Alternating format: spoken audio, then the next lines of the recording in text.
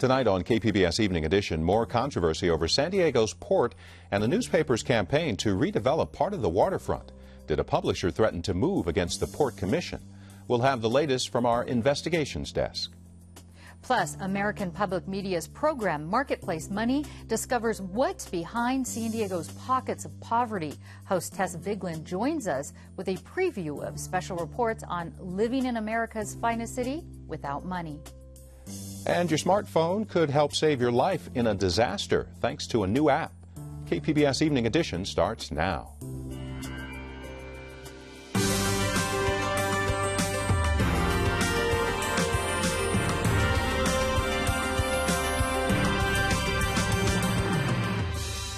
KPBS Evening Edition is made possible by Joan and Irwin Jacobs and by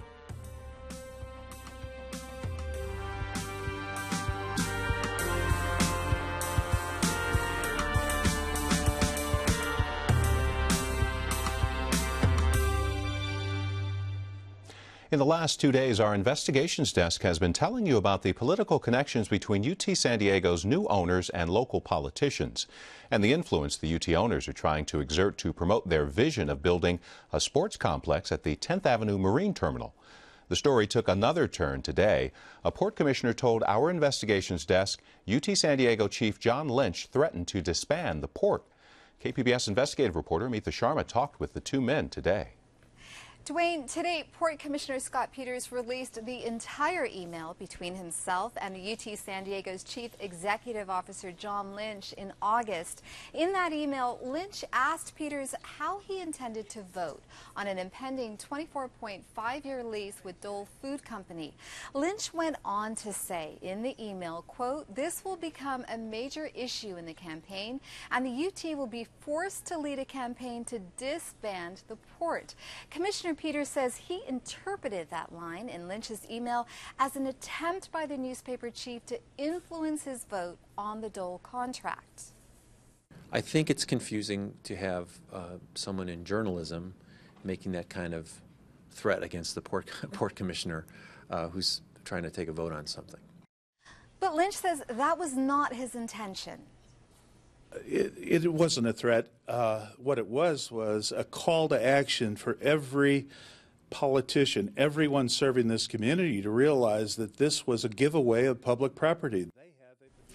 Dwayne, now Lynch is saying he never wrote that line in the email. I contacted Peters about Lynch's denial this evening. He called Lynch's claim, quote, a doozy. Peters offered to have his computer examined to verify Lynch's threatening email. Dwayne?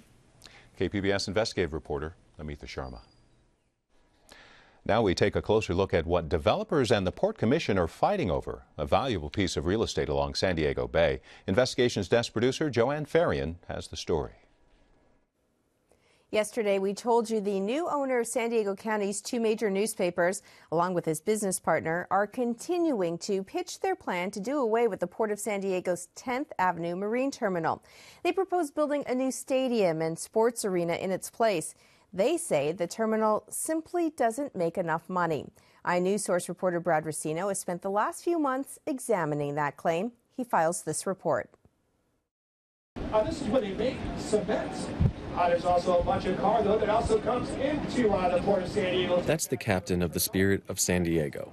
I took this super touristy harbor cruise to get a better view of the downtown skyline, to see the hotels, the Navy warships, and one landmark that's causing a lot of commotion. And here we got the Port of San Diego 10th Avenue Marine Terminal. And there it is, 96 acres of cement sticking out into the bay between the Coronado Bridge and the Convention Center. On the ground, windmill towers line the open area between rows of warehouses. Longshoremen offload a ship docked along the northern berth, and trucks transport containers from the water's edge to supermarkets and retailers around the city. These are the good days, when things are busy. But right now, the Port District is defending itself from developers and critics who believe the good days are too few and far between, and the land at 10th Avenue would be better suited for hotels, a stadium, or a park. So how do you measure the value of a port, or better yet, one terminal? We began by looking at the rental agreements between the port and the companies operating on that terminal. There are 5 long-term tenants, the biggest and most well-known being Dole Food Company, which made headlines last month for signing a lease with the port that secured its 20 acres for the next 24 and a half years. John Lynch, CEO of UT San Diego, referred to this deal as Chiquita banana caper and called it one of the great scandals of our time during a presentation to the Harvard Business School Club in San Diego a few weeks back. The annual rent between the 5 companies ranges from about $1 per square foot to around $7 per square foot. And in combination with other charges, they generated around $5 million for the port this fiscal year. During the last fiscal year, all the tenants at 10th Avenue generated around $7.5 million. But what do numbers like that mean? I spoke with several experts around the country, and all agree you can't determine the value of a port by how much it makes per square foot or per terminal. Those numbers, they say, will always fail to impress. So we need to earn revenue, but if that's all we meant to do, or all we were meant to do or mandated to do, then we wouldn't have any waterfront parks. In fact, we'd have probably figured out some way to build condominiums or, timeshares or hotels all the way around the waterfront. Companies that are tenants here on the port, the longshoremen, the railroad people, pilots, tugs, everybody, and they're all good paying jobs. Jerry Shipman lists some of the jobs this terminal supports. Of course, he has an interest in keeping this a working dock. He's the new president of the San Diego branch of the International Longshore and Warehouse Union. But experts agree with Shipman. You have to look at all the jobs and companies associated with port activity, like truckers, customs brokers, federal agencies, and engineers. The port's most recent economic assessment was released in 2008. It says nearly 20,000 jobs in the region and the state were in some way related to activity at the terminals. But that was before the recession. Today, terminal opponents argue there aren't enough workers creating enough revenue to merit the sprawling waterfront real estate in America's finest city. Port supporters say once the terminal's gone, it's gone for good. And with it, you lose a rare, deep, and warm water port that provides well-paying, blue-collar jobs in an industry as old as the country itself. Before I bombard you with all my naval knowledge I know about these naval ships. On the Spirit of San Diego, you pass sparkling hotels, the sails of the convention center, green space, and then hunks of metal and pipes crisscrossing the open air of the terminal for the next half mile. A great view or an eyesore? It all depends on where you're standing. For the investigations desk of iNewsSource and KPBS, I'm Brad Racino.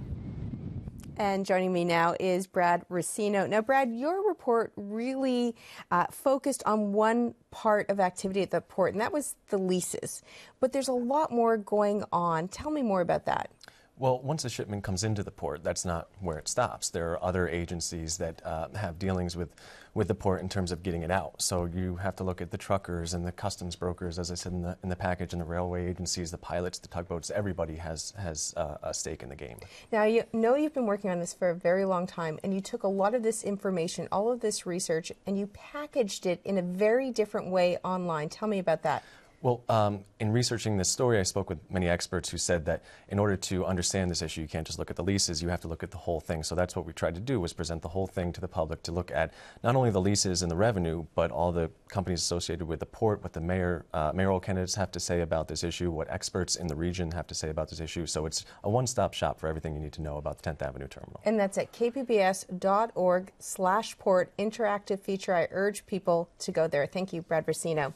Well, yesterday, Congressman and mayoral candidate Bob Filner responded to part one of our report by demanding the release of records of any communications between his rival, Carl DeMaio, and the owners of UT San Diego. Last week, before our story, Congressman Filner came to the KPBS studios to talk with me about the stadium proposal.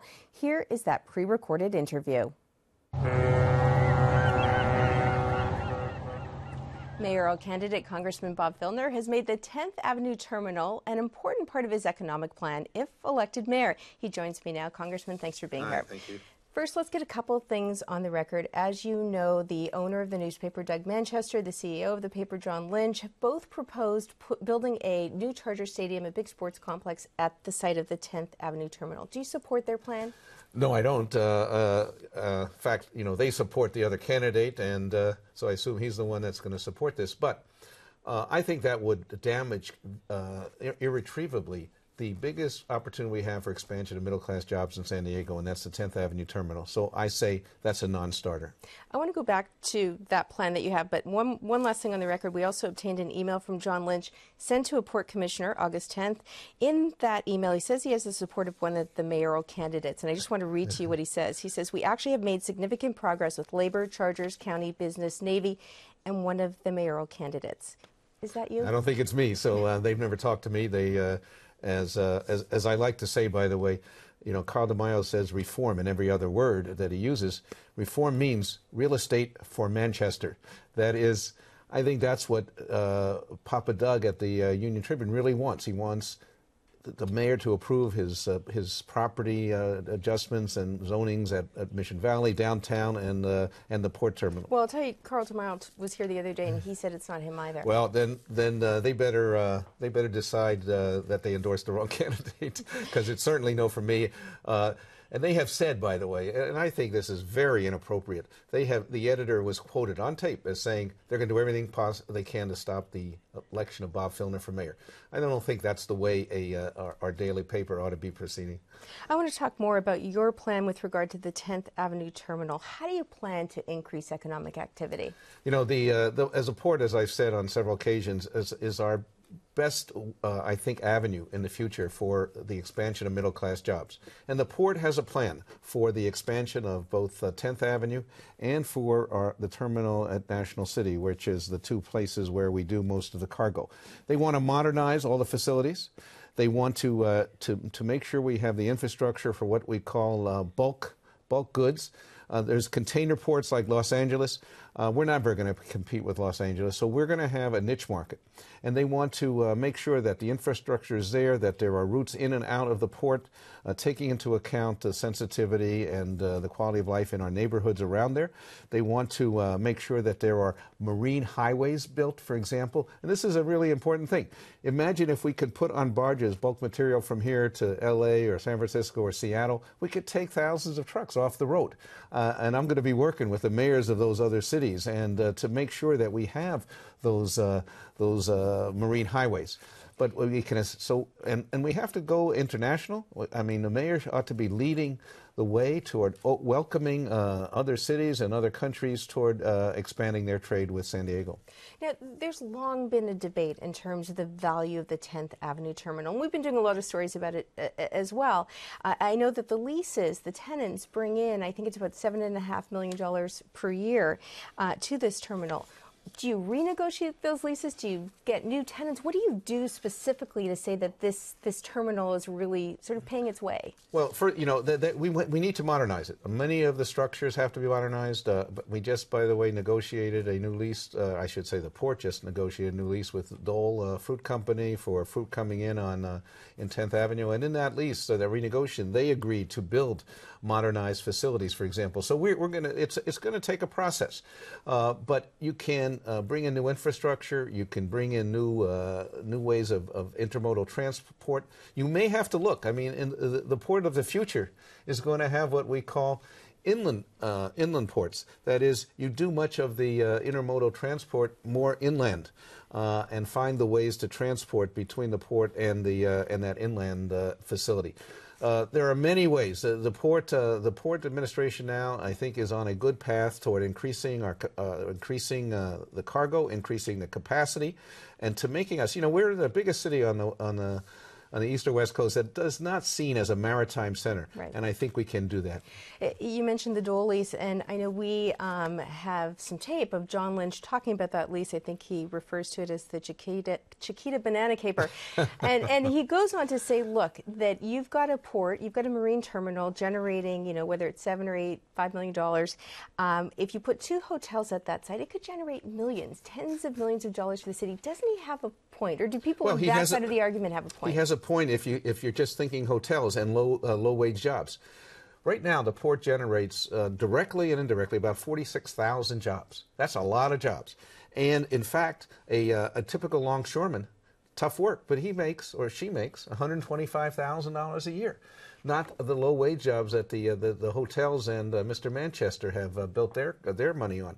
But we're talking about potentially thousands and thousands of new jobs, good-paying, middle-class jobs, jobs that we lost when the defense industry was lost here. So he's looking at the old San Diego, where we build a few people, build a few hotels, pay a lot of people minimum wage, and they get all of the benefits of the port. Meanwhile, thousands of working people are denied that kind of job. So it's time for a new way to look at it. One last thing. Has John Lynch, Doug Manchester ever contacted you No, to talk about their plan? Never asked you about it? Okay. I did read their editorial, okay. but they have never They talked never to consulted me. you. Okay, Congressman Bob Filner, thanks for being here. Thank you.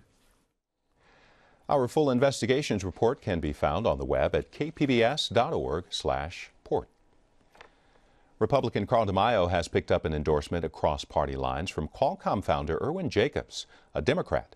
Jacobs says he's met with both candidates a few times and listened to some debates and believes DeMaio has a better understanding of the city's problems and ways to deal with them. DeMaio says he's honored to have Jacobs' support. I hope that it does two things. Number one, I hope that it brings more people into the campaign. And I hope that it continues to, as mayor, allow me to reach across party labels, reach across different points of view to bring people together. Jacobs says he won't actively campaign for DeMaio because his time is limited. In fact, he couldn't attend today's announcement. By the way, Jacobs is a major supporter of KPBS. Mayoral candidate Bob Filner also announced several endorsements today from women supporters, including State Senator Christine Kehoe, former State Senator Dee Dee Alpert, and Assemblywoman Toni Atkins. A Lakeside man pleaded not guilty today in the shooting of two sheriff's deputies. Dan Witzak was arraigned in the hospital on 3 counts of attempted murder. He and the deputies were wounded in a shootout Tuesday. The deputies were checking out a report Witzak had molested his girlfriend's daughters. The deputies are still hospitalized, one in critical condition tonight. Firefighters have completely surrounded a 2,500-acre fire near the Campo Indian Reservation. They've also identified a man who died in the East County fire. 69-year-old Carson Robeson chose not to leave his home. It burned, along with 10 other homes and 14 outbuildings. A new smartphone app will send emergency information to San Diegans during fires and other disasters. The SD Emergency app will include maps, lists of shelters, and social media announcements from first responders. It's available for iPhones, iPads, and Android devices.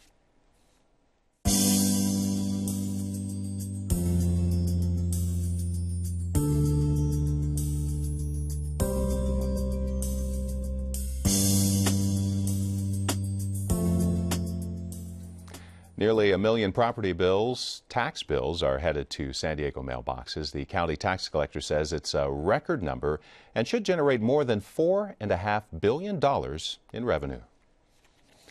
San Diego is called America's finest city, but like so many other cities, about 15% of our population live in severe poverty. Peggy Pico explains the psychology of being poor and its impact on making financial decisions. Compared to the rest of the country, San Diego's cost of living is about 43% higher than the U.S. average. But there's a lot more to being poor than lack of money. Tess Vigeland, host of Marketplace Money, which airs on KPBS radio Saturday afternoons, has a series of reports on the tough choices the poor face in San Diego. Tess, thanks for joining us. It's my pleasure, Peggy. Why did you choose San Diego for a place to do this economy series? Well, because I think when people think of San Diego, they don't necessarily think of poverty, at least on the national level. You think of places like the Hotel Del in Coronado and La Jolla and, some of the other wealthy places in the city. But as a matter of fact, San Diego County actually is 15% of its population lives in poverty, and that directly mirrors the national average. And so we thought, what better place to go and try to maybe dispel some of the myths about rich versus poor than San Diego. What neighborhoods did you visit? We mostly spent our time in City Heights and visited with 3 different families, all living at or under the national poverty level. and just tried to get a sense from them of what it's like to try to live on such a small amount of money with large families, you know, particularly in an economy that is not really being kind to anyone at this point. What were some of their personal financial decisions that they were talking about, these trade-off decisions that they have to make on a daily basis? Well, it really comes down to choosing between basics. You know, are you going to pay for food for the day, or are you going to gas up your car? That's assuming that you even have a car, which one of these families, a family of 6, did not have a car. You're making decisions about, you know, how to go to the grocery store with $20 and feed a family of 6 all day. So that's breakfast, that's lunch, that's dinner. That's got to put some stress on making these psychologically. I know there's research. Yes. What did you discover there as far as living in poverty and making these types of decisions constantly? It takes a huge toll. You know, a lot of our self-worth, our self-image is wrapped up in what we're able to provide, not just for ourselves, but for our family and for our neighbors. And when you're struggling on a daily basis to put food on the table, you know, it just has a real effect on how you think about yourself and how you think about life and how you think about opportunity. You know, even in this country, this wealthy country, where we grow up with this notion that anything is possible, when you're living in poverty for years on end, it's hard to see that that's available to you. What about this? I often hear people complain. Well, we heard in Tom Fudge's report, yes, you know, you can't be poor, you have a cell phone, or you can't be poor, you live in America and have a refrigerator. Are the poor judged more harshly than everyone else? Absolutely. You know, we all make decisions at the grocery store, right? Whether, you know, no matter where you are on the income scale. But when the poor make decisions, like, you know, if you have a cell phone and yet you're complaining about only having $20 a day for groceries, well, why do you have a cell phone? But we live in a modern society, and I don't know that we can expect those in poverty to simply just exist in a different level of modern society. And it's hard to do anything without a cell phone in this day and age. Yeah, it's not comparing apples and oranges, certainly. It really isn't. Let me ask you, what did you see here in San Diego specifically that offered some hope? Are people able to move up? Did you see anything here? Yes, absolutely. One of the families that we profile is a single mother who exited an abusive relationship some years ago and was able to save what may sound like not a lot of money, but $80 a month for 7 years, and was finally able to recently purchase her own home. We also profiled a young man, a gentleman, 18 years old. Family came from Mexico, and he's the first to go to college. He's got a full ride from the Gates Foundation to UCSB. So that, you know, there are good stories coming out of it. And, you know, again, I think that anyone in that situation is always looking to try to get out. And it seems to be some opportunities. We'll look forward to hearing them on your series. Tess Vigeland, host of Marketplace Money. Thanks so much for joining us. Thank you, Peggy. Marketplace Money airs on KPBS Radio Saturday afternoons at 3. The Tough Choices series begins October 6th. San Diego's Water Authority has made a deal to buy every drop of water produced by a planned desalination plant. The project on the Carlsbad coast would be the largest in the Western Hemisphere, producing 50 million gallons of water a day. It's expected to be ready for service in 2016.